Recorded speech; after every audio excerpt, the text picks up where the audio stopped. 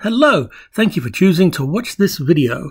This is number 10 in the series What If Fantasy Model Kit Box Artwork. This time around we are going to look at a bunch of imaginary Matchbox kits and jumping right in with Raiders of the Lost Ark. Here in the UK, the Star Trek the Motion Picture kits were done by Matchbox, and as Star Trek was a Paramount movie and Raiders was a Paramount movie around about the same time, I thought, hey, let's do Matchbox kits, because apart from anything else, I haven't done many Matchbox kits, and they're sort of really fun packaging and had great artwork.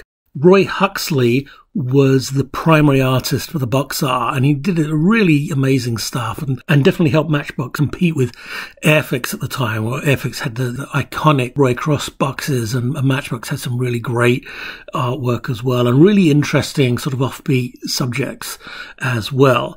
But anyway, jumping right in with Raiders of the Lost Ark. I think this film probably needs little introduction. It is a fantastic film, breathtaking at its pace. The story is super tight. The direction, Harrison Ford, the music. It is just a perfect film. Great fun, great fun. We'll start with the Pan Am flying boat, which is a short Solent. Early in the film, we see Indiana Jones get on board this and fly from San Francisco off on his adventure. They had a real plane that they'd found and shot for this. I think they added the markings, but the aircraft didn't actually fly. So all the shots of it in the water and flying are a visual effects shot, and it's a miniature whenever it's seen flying. I had to do a bit of research in doing this artwork because I couldn't make out what the serial number was on the tail. It's seen in one of the famous Indiana Jones map montage scenes, and it's hard to get a good look at it, but I managed to find this video of these hardcore Raiders fans who tracked down the boat and went to visit it. And during the video, even though they film all around this thing, there aren't any shots of the tail fin, so I couldn't see the serial number. But in one of the parts of this video, they talk to the owner, and he has some sort of literature on the plane and its use in Raiders and a few other bits and pieces. And in that sort of newspaper article, you can see the serial number. So that's where I got it from. Hopefully that matches what's in the film. It looks like it when I sort of looked at that number. The blobs that I can see on the videos of it match up. Matchbox did really nice kits. They're always nicely boxed, nicely presented, and I think famously were in sort of 2 or 3 colours, depending on the size of the kit. If it was a small kit like a fighter plane, it would be 2 colours. Larger aircraft were 3 colours. So I put this as a 1/4/4 scale kit, which would probably make it about 8 inches long or so. Now, this is a 1-color aircraft. It's basically a white aircraft. It does have a sort of red band across the wings. So maybe you'd have like a white sprue and a red sprue for the wings, and maybe a black or grey for propellers and the interior, something like that. Later in the film, they get to Tanis, which is a big desert location with a sort of makeshift archaeological dig and Nazi base. And the Ark is going to be airlifted out on this flying wing, which is something they made up for the film. It's a scene where Indy gets into this big fist fight with a giant guy, a member of the ground crew. Apparently for budgetary reasons, the aircraft was designed just to have fixed undercarriage, kind of like a Stuka or some of those things. And I think it actually really adds to the authenticity of it being one of those really kind of out there German planes. In some sort of literature I read, I've seen it referred to as the BV-38, which Blomhoff, very adventurous, shall we say, in their designs. This flying wing, which is a design, is credited to Norman Reynolds, the production designer, and Ron Cobb, the conceptual artist. And Ron Cobb is one of those names that you come across a lot. So with films of this era, he did a lot of designs for Alien and Back to the Future, just a lot of stuff. Great designer. I've depicted it here sort of as if it was flying into the dig site early in the morning, so prior to when we actually see it in Raiders, because we needed to see it in flight just to sort of make it a little bit different, a little bit more interesting. This would be a 72nd scale kit. It's not huge. The wingspan is pretty big, I think. Maybe that'll be about 10 or 11 inches, but it's sort of quite a short fuselage. It'd be great if you got a couple of figures with it, a pilot at the front and a gun turret at the back. And in the movie, while Indy's fighting on the ground, Marion Ravenwood sort of gets into the plane in the gun turret and starts shooting things up. So this would be 2-color kit, so probably a sort of a green and then maybe like a pale blue for the underside. Indy thwarts the attempt with the plane, and the Nazis put the Ark in this truck, and there's this incredible chase sequence involving this truck and jeeps, and as Indy tries to wrestle back control of the Ark. Matchbox did a fantastic line of sort of military vehicles, tanks and armoured fighting vehicles in 76 scale, and they all came with a diorama base. It was absolutely fantastic for sort of young modelers to sort of take models to the next level. You know, they weren't just building a tank, it was a tank on a snowy field or in a bombed out street or something. Really great stuff. So I definitely wanted to have that be part of this kit. So this would be a kit where you'd get two vehicles, the staff car, which is a Mercedes-Benz 320, and the truck, which is actually something that was made by the production from a General Motors, a GMC CCKW 6-wheel truck, which they sort of dressed up and painted up to look the part, and actually put a Mercedes-Benz emblem on the front of it as well. It's not, it's just something they kind of made again, because it's Raiders of the Lost Ark. So again, they can be, it's not history, it's Indiana Jones. The figures would be the principal guys you see in the film, and I did the illustration on the reverse of the box. Matchbox had boxes with great artwork on the front, and then you flipped them over, and they had a clear panel where you could see the sprues inside, and also on the military vehicles, you know, an illustration of what it looked like built up to basically show you, like, look, no painting required. And some of them were really successful, and you know, some less successful, but for the most part, in all their range, between the planes and the ship and the tanks came out best. They really looked good. And the diorama here sort of shows a little bit of the dig sites, so some of those wooden trestle walkways and stuff they have built over the excavation. Indiana Jones and the Temple of Doom. At the beginning of that film, Indy and his companions flee China in this full trimotor that, unbeknownst to them, is actually owned by the guy they're fleeing from, so they get into a bit of bother. They had a real plane that they used for when it's on the ground and for some of the aerial shots. But there's one shot in this film that bugged me for years where you see the plane in the sort of map montage flying over the Great Wall of China. And I'd always looked at that shot like, maybe the plane's a model, maybe not. I discovered the magazine Cinefex, which was this great magazine that chronicled like big movies and the effects and how they were done, with excellent behind-the-scenes pictures and information. Really good magazine. And in that, indeed, this shot was, it's like, oh, it is a model aeroplane. And the Great Wall of China is a model, shot separately and blue screen and motion control, as was the technique of the day. And it's fantastic. It's a really great shot. Even now you look at it like, wow, that's really impressive. So I wanted to really sort of honor that shot and that creativity with this box top. I didn't want to just reproduce it though. So what we have here is we have the full trimotor of Laoshe Air Freight. I used a bit of artistic license in putting that sort of logo on this side as well, although I think it's only on the other side. And then the background it's flying over, you can see Pankot Palace, where a lot of the action takes place. And then the sort of like river canyon that's next to that, where after we see Indy escape, and the water comes crashing through out of the mines, it's sort of that canyon. And I painted in a rope bridge as well, like you see at the end of the film. I don't know if this is geographically correct. The scale's a little bit cheated, but I wanted to sort of have that sort of locale depicted, and it seemed like it would work with this sort of a angle. And I really tried to make the cliff and that sort of stuff look like what you see in the film, which is all matte paintings in the film. I think they built a small piece of a set, of the cliff face, but it's a load of matte paintings to sort of flesh it all out. It looks great. You'd get the two pilots, Indy, Short Round and Willie, sort of passengers in the back. And again, 3-color kit, white, red, again, maybe black or grey for propellers and the wheels and what have you. And then we had Indiana Jones and the Last Crusade, which was another, epic globe-trotting movie. And about midway through the film, Indy and his dad escape from Berlin on an airship, and it's a giant airship. They never name it. It looks massive in the film, and it carries underneath it this biplane that Indy and his dad used to escape.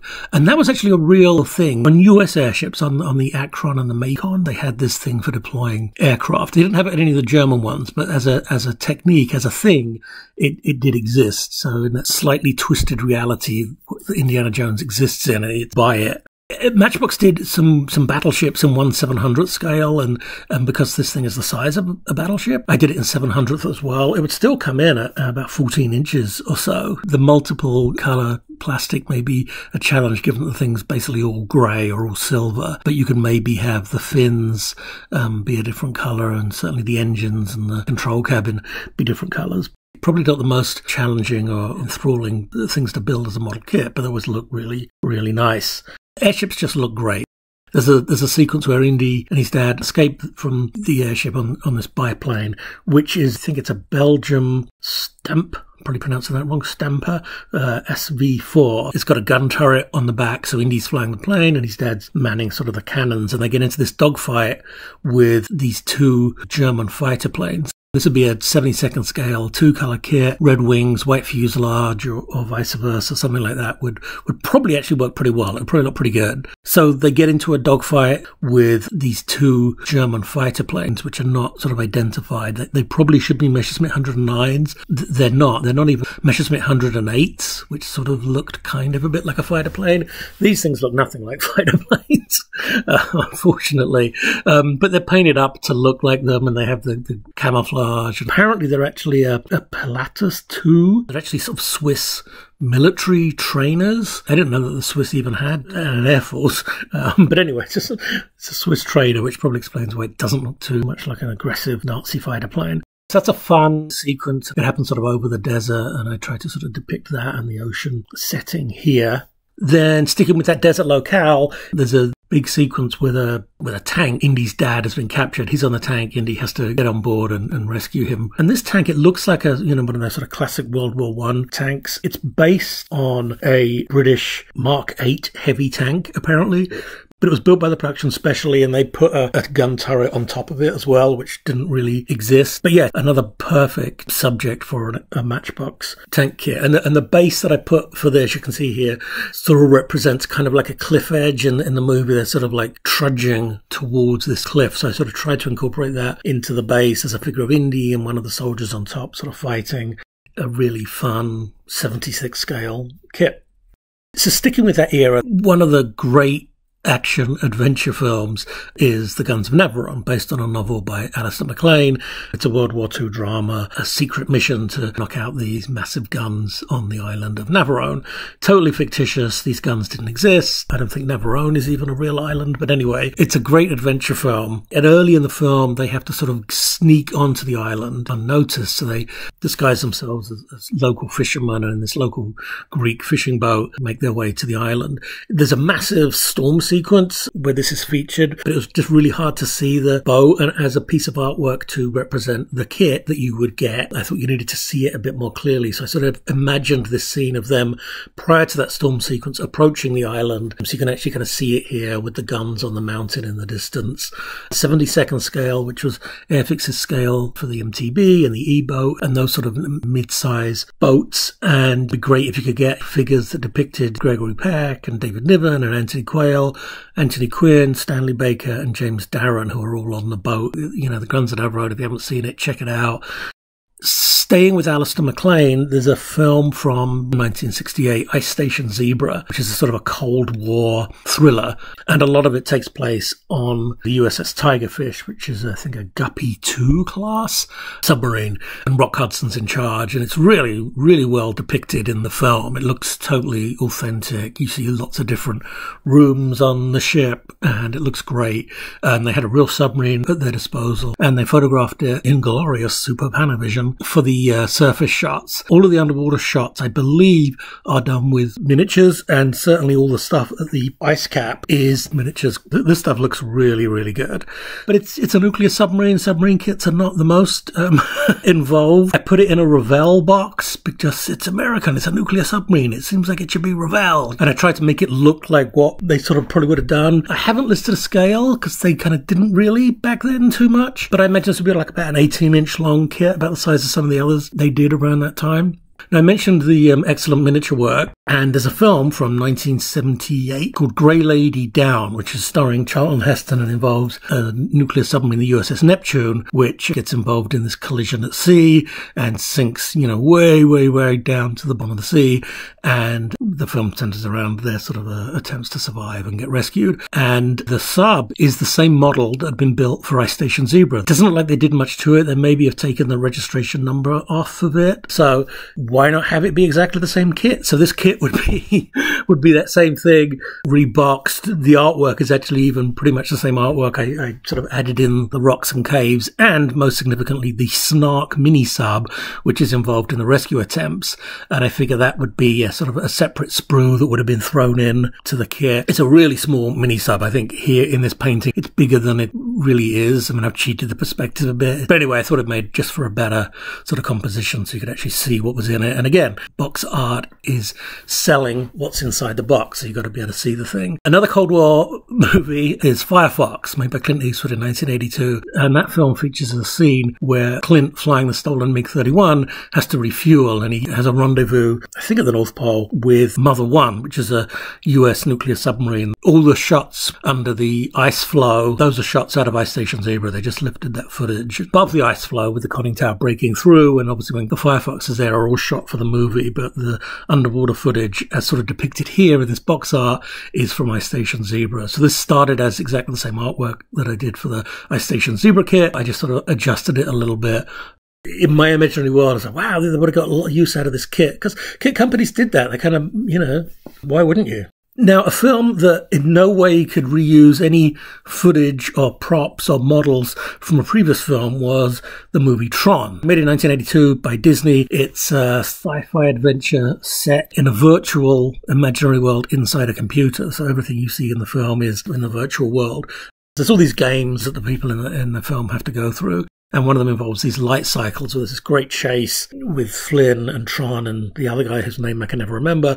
And then 3 operatives of the master control program who are trying to get at them. And there's this fantastic sequence which just involves the bikes. But I thought, well, I wanted to do a dogfight double artwork, and I thought just a couple of the bikes probably wouldn't be that interesting, maybe, or would be. But I really liked the tanks that are in the film. So I thought, okay, let's do a tank and one of the light cycles, because they do get into a bit of a skirmish as well. So that's what's here. It's all virtual, it's all pixels. But I thought, well, if the guys were 6 feet, how big would these things be compared to them? I put it at 32nd scale. They could have maybe done them in clear plastic in some way to represent the CG of them, or maybe you get kind of like some neon transfers or stickers for some of it, just to kind of give it that sort of Tron look. But I don't know, it was fun painting computer graphics that looked like computer graphics and sort of trying to get that look in sort of 2D artwork. This would have been a fun dogfight double. And that brings us pretty much to the end of this slice of imaginary model kits. Number 10. I'll continue. There's a couple of big ticket things I haven't done yet that I want to do, that I would have loved as kits growing up. Please leave any comments or questions below. As usual, check out my website. Please like and subscribe if you haven't. And thanks very much for watching, and I'll see you soon. Thanks again. Bye-bye.